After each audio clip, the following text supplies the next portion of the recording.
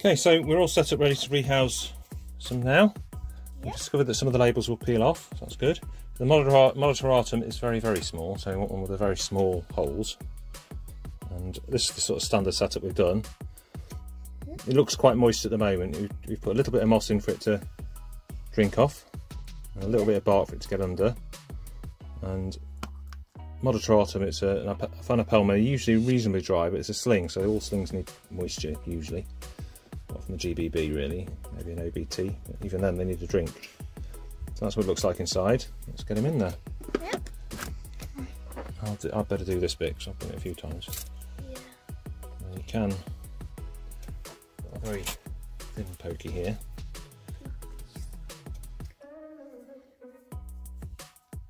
You can cut the back off, but I think he'll just come out if I'm gentle. Here he comes.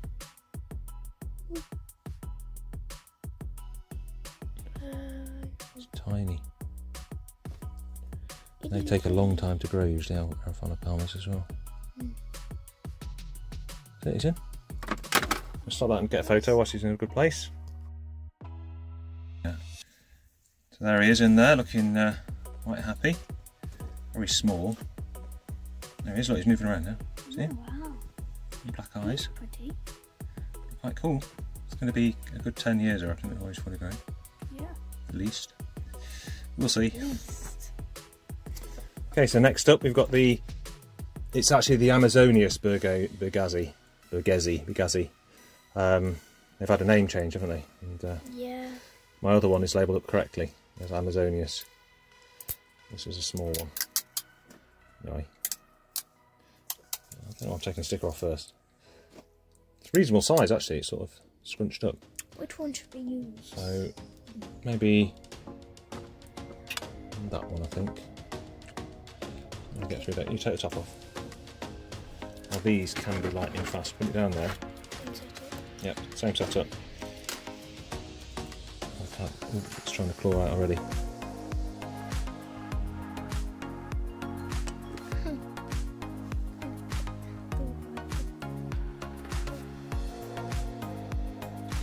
Back in. Yeah, he's in. Right, hold it there, I'll get a photo.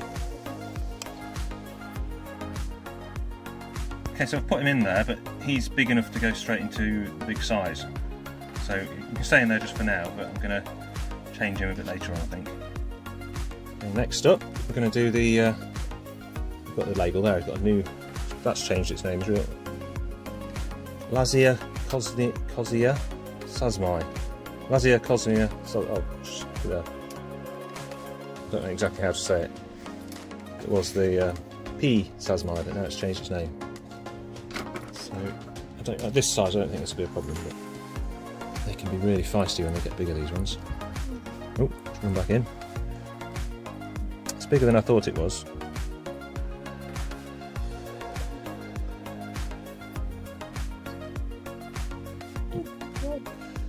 This bit now.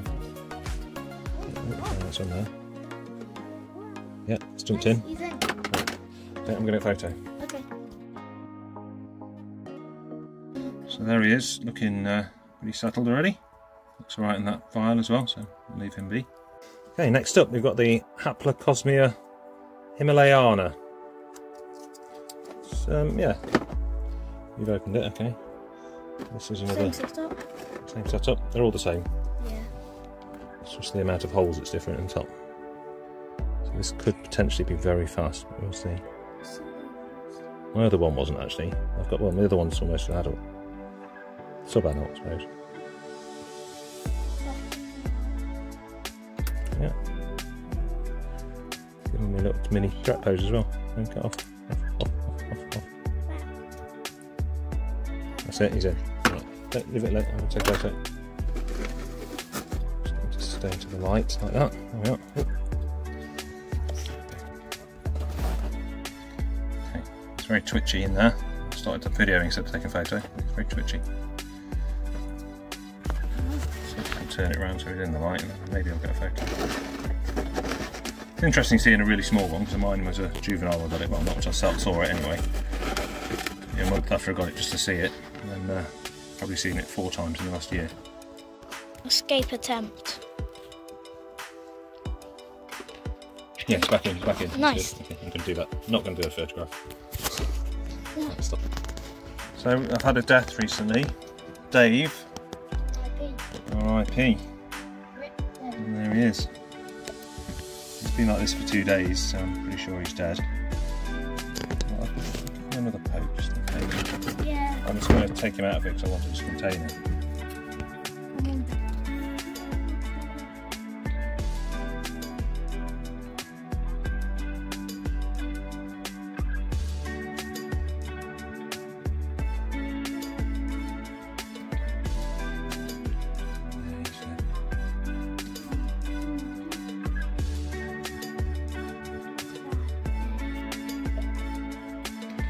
It's been a bit weird though.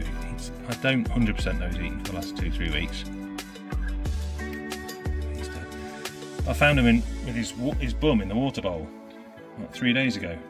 The water bowl was like that, with just like a 2 ml of water in. He had his bum sat in it, and he was alive, but his bum was sort of wet, which is weird. But then he came out and I saw him climb up the side again the day after, and then 2 days after that he was here, dead. So I just don't know. Don't know. He's not been. If he has been eating, he's been sort of not eating very well and sort of leaving most of it. Could have had like a. I've seen him snatch food and then it was still there the next day in the same place where he snatched it. So something could be wrong with him. Could be have a disease or something. Fortunately, yeah. Well, sometimes something goes wrong with him. You never know what it is really. He's been acting a little bit strange for a while. Right, we're back for some more rehousing. I've got Charlotte with me this time. We're going to start. I've made slightly different setups for each one based on what I think. If that makes sense. So this is for the Syriopagopus hattie, which is a confusing spider because it's called the. Some places say it's arboreal, and its name is the purple earth tiger.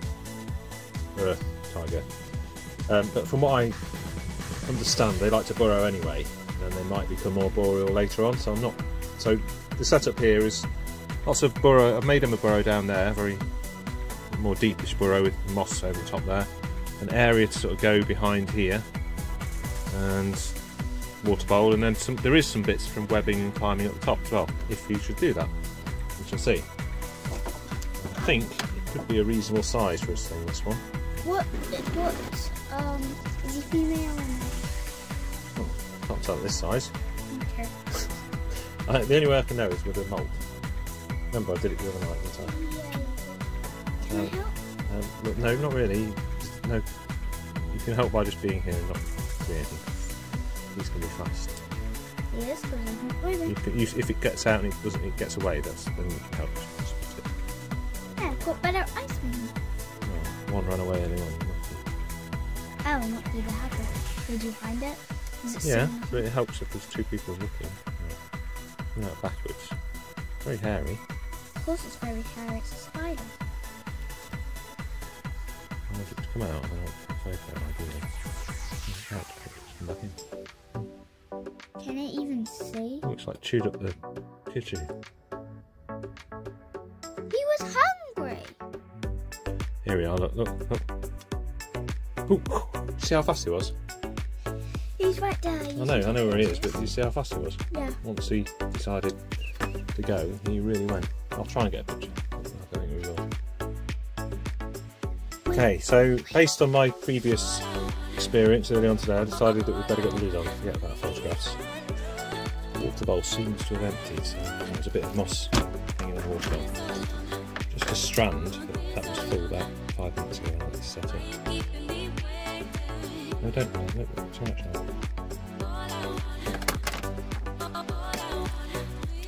There we are. Hattie. Right, next up we've got the GBB. And this setup is a smaller water bowl than everybody else, but lots of webbing opportunities basically. Charlotte, just leave it alone. Leave it alone. Lots of webbing opportunities basically in the leaves. And it's drier than the rest, and the holes go down slightly lower on this one, and it's not got as much water in it. I put water in this. So these are one of the Discord groups I'm on, the Rikushi one. There's a tarantula section. And this is easily the most photographed spider cats on there in all ages. As in, I've got adults, but everyone else has slings, and we're all photographing them all the time.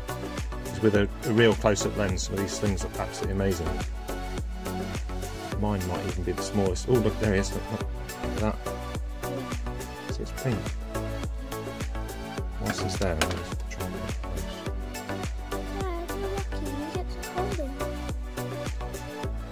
It's not really a holding type thing, Charlotte. Then why are you holding him? No, I'm not holding him, he's just walking. You don't mind if he walks on you, but no jerky movements. That's it. GBBs look absolutely amazing when they're babies like this. You need to get them in there, really. Can still move really fast. Oh, he's up my sleeve. He's up my sleeve. I'll just fold it back. There he is, just back out. Okay. So it's not exactly ideal, is it? Okay, so we're rehousing off Charlotte's sleeve. He's being very calm. He's a calm He's on the stick now, that's it.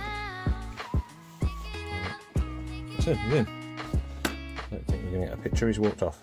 We've got a bit of walking motion action instead of Charlotte's arm. You can see him just in there. Exploring. I think he'll be quite happy in there. Okay, Charlotte. Okay, so now we're on to the Chilobrachus fimbriatus. And it says heavy webbing for these, but I'm sort of assuming they're more like a Chilobrachus huhani, which I've got a small one and a big one. When it says heavy webbers, they literally are really heavy webbers, and they just do a sort of shallow burrow. In my experience with 2 spiders. So that's got plenty of webbing anchors, and they like to move leaves around, I've found, and use them. But also it's got the option to get down to this sort of darker area. There is a burrow down there, just around here. So it's got 2 options there. Let's see what happens. I've got a Chilobrachus discalus, and that's very much a big burrower rather than a web. It webs really heavily, but it's not. I wouldn't have set it up like this. I've given it more soil so it can go deeper. And I've got another Chilobrachus, which I don't know what it is, but it's a dark blue one, and that's done that. It's just gone straight to the bottom, not done much webbing. One web sock at the top. So I'm sort of assuming that Fimbriatus is much more like a huhani. We shall see. Right. Just go sort of half decent size in here. Could be verging on the 3 centimetres if it's stretched out. These are quite leggy anyway. Right, these are fast, like ridiculously fast. In fact, me even doing this is potentially quite silly. Let's see if I can get him to come out this way. Oh, there he goes. Out. Stick. There he is. He's in. Okay, that's about as good as it gets with one of these. Charlotte is holding a snake at the moment. Nice. We're going to get a picture. I certainly can't risk watching him walk around. We've just been watching the GBB walk around its whole enclosure. It's doing it now still. Walking around, testing out its whole enclosure with one of these. Just dart. Could be out there in a second, so not going to mess about with this one. Okay, and then last but not least is the Chilobrachus natanicherum. And he's got Dave's old enclosure. Dave was my Harpacteria pulchris that unfortunately passed away. But I didn't want to waste the label of the name, and it seemed like a fitting way to honour Dave 1 by giving Dave 2 the electric blue. Chilobrachus, I can't say it.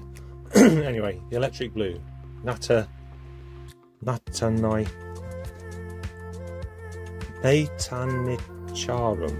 Chilobrachus natanicharum. I don't pick easy names today. Right, this one is definitely bigger. I don't even know if this is big enough for it, really. It might just be like one molt in here. Whoa, it's big. Yeah, it's a lot bigger than the others, but the sensible me would just leave this in here right now. I want to see it, really. This could be lightning fast sharp, so you keep an eye on where it goes. So I'm getting to come out slowly, that'd be brilliant, but he's Chilobrachus and the...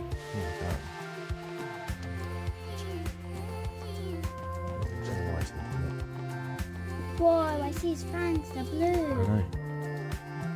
Oh, oh. Well, he did what I expected. See how fast he was? He could have done that in any direction. He could have just threw him straight out.